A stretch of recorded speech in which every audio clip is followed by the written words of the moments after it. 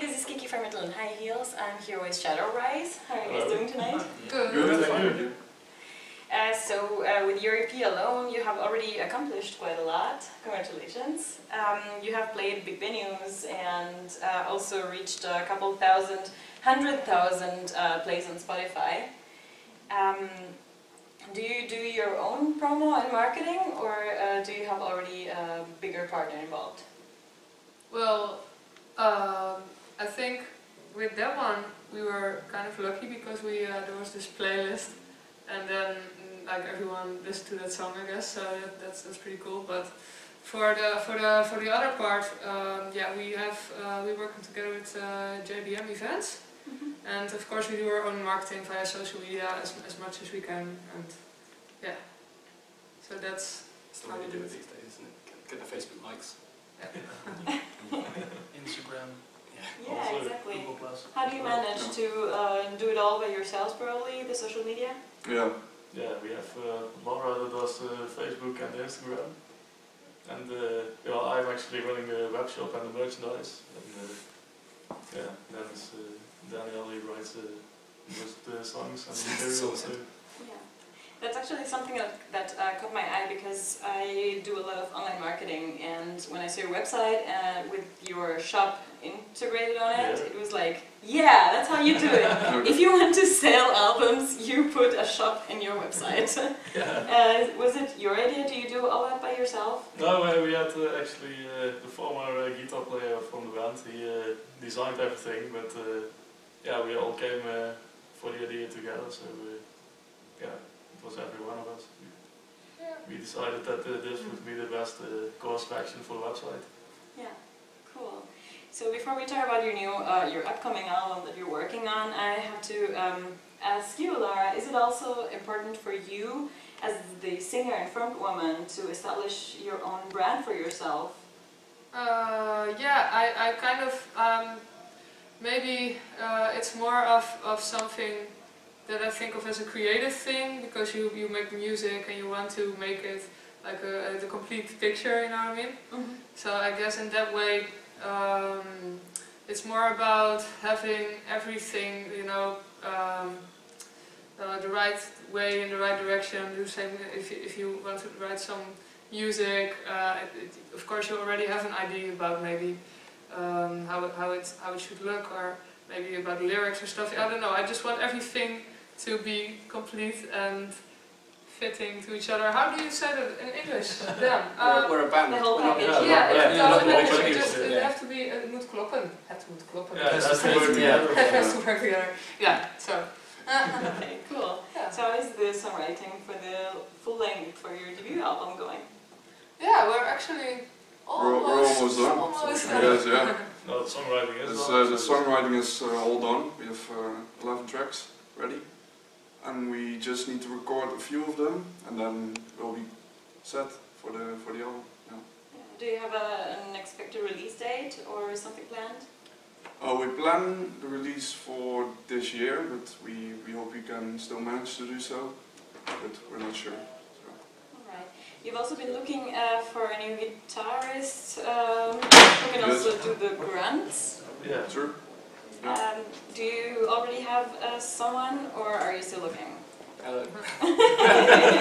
He's right there. Yeah. Introduce yourself. Yeah, so I'm Jack Street, I'm from the UK, and these guys put out, you know, a little YouTube audition thing, and messaged me and said, hey, we're doing this YouTube audition, we'd like you to take part. And so I had a listen and I thought, yeah, these guys are perfect fit genre-wise.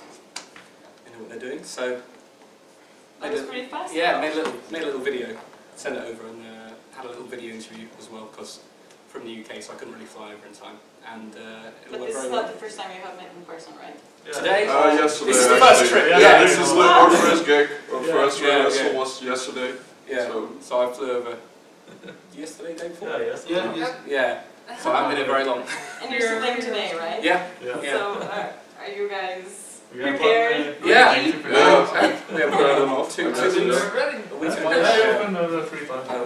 I was coming in from work and practicing until I went to bed, basically, getting it all down, and until a little while ago I was a bit worried, but actually then everything clicked and we're happy now. Yeah. Sounds familiar. I couldn't have guessed. You all look just like a very big team, so I couldn't guess there was a new guy. It's nice. It's been an intense Actually, Yeah. we have two new guys.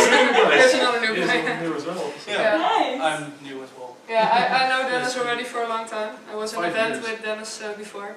And now, I actually asked him too for guitar, so like, can you maybe play this? I probably can't play this, I'll try it, and then he couldn't afford. Well, I did try, and Don't after say about of an hour, course. I said, Don't say of course. I thought Of course maybe, you can play. I was kind of curious, because I thought, I actually don't know, but Yeah. then I was too positive. I tried for an hour, and then I said I can do it. So But the bass are like, yes, everything works. I can So, play bass. yeah, it's like we're Second best. so nice. I'm so happy they're here, actually.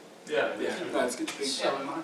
Yeah, First that's impression. it was amazing. a close call for today's show actually. Yeah. Yeah, Really was. got everything Yeah. in time. Yeah. Cool. Worked There's a hard. question that that we've wanted to ask many bands, more importantly here in the Netherlands, because we have noticed that here in the metal scene, where there are female people, musicians involved, where there are women involved, most of them are the singers. So, do you have an idea maybe why are there more female singers and female musicians or instrumentalists? I think it's like better in the Netherlands. There are more instrumentalists than in Germany, for example, where we come from. But why is that? I have an estimated guess. Overall, there are more female singers and instrumentalists, not just in the metal scene, from what I've seen. So I think in the metal as well, I think singing is more appealing to women for some reason, and doing stuff with your hands, very stereotyping, might be more of a thing to do for men, but I think... Well, that's stereotyping. I think it's, Watch out, Dennis. Watch out. sitting right next to us. It's a positive thing, but generally I see more females singing outside metal as well. So I think it's a choice that you make consciously to have a female singer, because a female singer sounds like a female singer, whereas a female keyboardist just sounds like a keyboardist. And it's a position you might want to just say, we want this is what we want the band to sound like. And so you go out and search for a girl to sing, whereas otherwise you just go out and search for a keyboardist, and they might happen to be a guy or a girl. But Laura, you started actually as a guitarist, right? Yeah, I tried. I tried very hard. When I was 16, I was like, yeah, I want to play solos. You know, and I tried, and I was like, okay, I don't know. And then I started, actually I just liked some songs, and I started singing along with the songs and playing with the songs, you know. But I don't know, I never came any further than just a few riffs, you know, that I really practice hard on, and just some chords, so I can, you know, write a singer-songwriter song or something, you know, I know the chords a little bit. So that's the only thing I can do, and I didn't felt like I was very good at it, so I just focused on singing. I just really at some point I was like, okay, I just want to be a really good singer, let's just focus on that.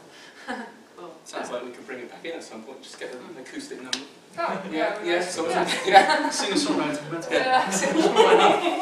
Yeah, I would really have to practice hard. No. Mountain songwriter. Very hard. Cool. Thank you so much. Is there anything else you want to say? Stay metal. Yeah. Of course. Keep rocking. And if you know why there are more female singers and instrumentalists, then give us a comment and hit us up. Yeah, we're curious.